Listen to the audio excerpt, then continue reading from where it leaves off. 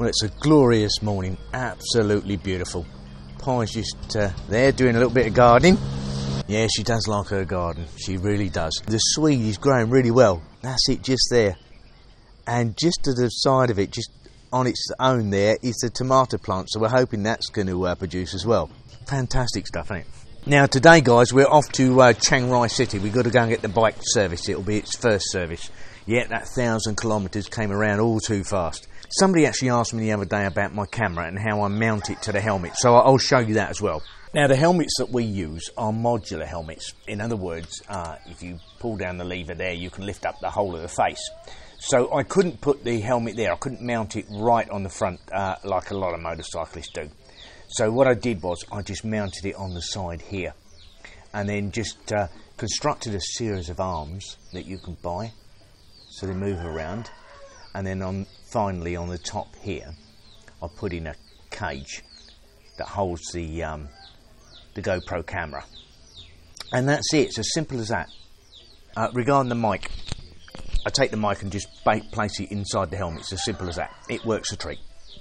I do have to turn the decibels down on the Tascam down to 25, otherwise it's just too buzzy. All you do is pick up an awful lot of vibration, so it's no good when you're on the move. It's exactly the same I found in the car as well, or rather the truck. Right now it's on about 63 decibels, but if I put it on the same in the truck or on the motorbike, all you do is pick up all the vibration, you can't hear anything. So there's a quick tip for you. Well, it's time for Pi and I to start getting ourselves ready, and we've got all the kit laid out. It's just a case of getting dressed and getting out there.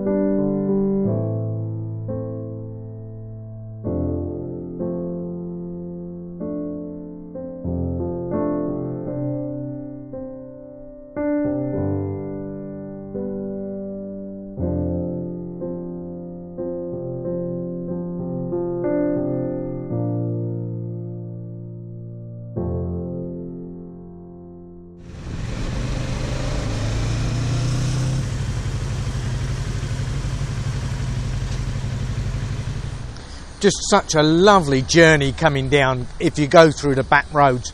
The only trouble is, of course, with some of the areas, the roads are not in really great condition, which is a bit of a shame. It is stunningly beautiful back there. It's much better than, you know, hitting the main highway and just going all the way to Chiang Rai. It's nowhere near as interesting. It's lovely in the back roads. So here we are back at Kawasaki, going to get that done first. It'll take about 30 minutes, no more. Pi and I heard that there's a motorcycle accessory shop here in the city. So what we're going to do, we're going to try and hunt that out and see if we can't get Pi some boots.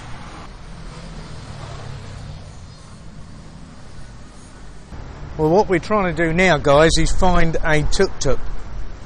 Sometimes it's dead easy, and sometimes it's really, really difficult. What we've got to try and do now is cross this main road somehow. It won't be too bad just right now because there's not too much traffic. But as it gets busier, yeah, it's going to get a lot more difficult.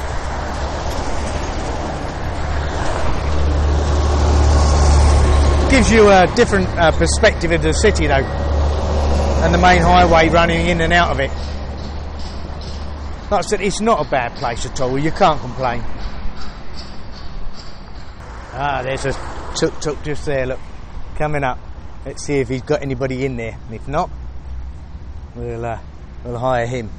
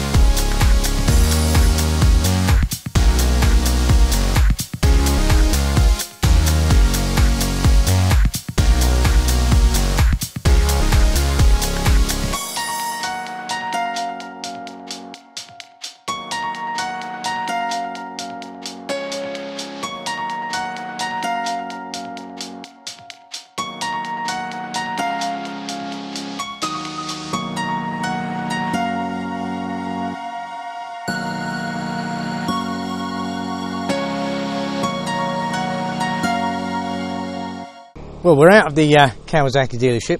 Bike's been serviced, and yep, she's in tip-top shape. Needs a bit of a clean again, but that's the joys of biking, I'm afraid. It always needs cleaning. Now, at this point, I decided to pull over the side of the road and just go for a wander because it's so beautiful here.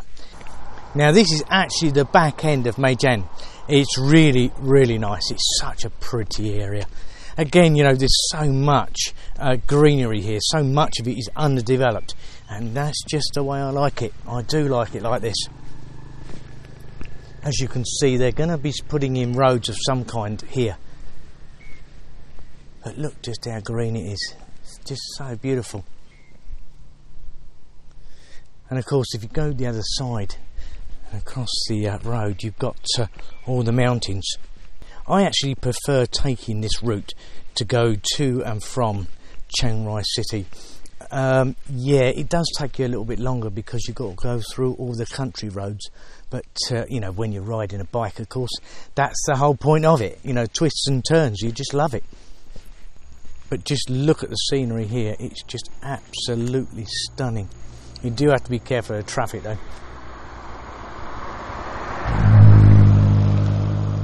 Like I said before, and I'll say it again, such a beautiful country.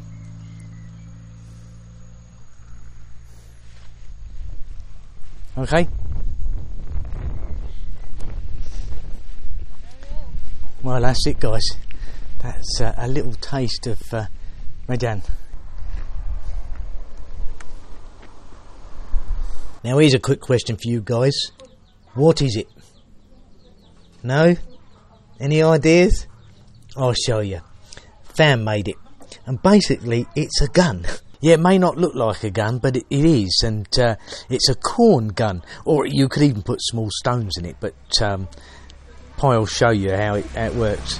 You just basically get a bit of corn, put it in there, drop it down into the little plastic bit there, which is an old balloon, by the way. Balloon, yeah. And then just pull it like that and fire. It does work. It does work a treat. Yeah. Well, there you go, guys. That's Fam's new homemade gun. Good, isn't it, though? It does come up with all sorts of stuff. Well, that was it. The bike service today, and we did a bit of shopping in Central. Still couldn't find any boots for Pi. I think it's going to be a case of just keep going back to Mesa, where we know there's a shop, and just wait until they get her size in or order her size in. So we'll have to do that, I think. Whatever you guys do, have a fantastic day and stay safe. Don't forget, please subscribe, share and like. It does make a huge difference. And Pi and I will see you tomorrow. Bye for now, guys. See you tomorrow.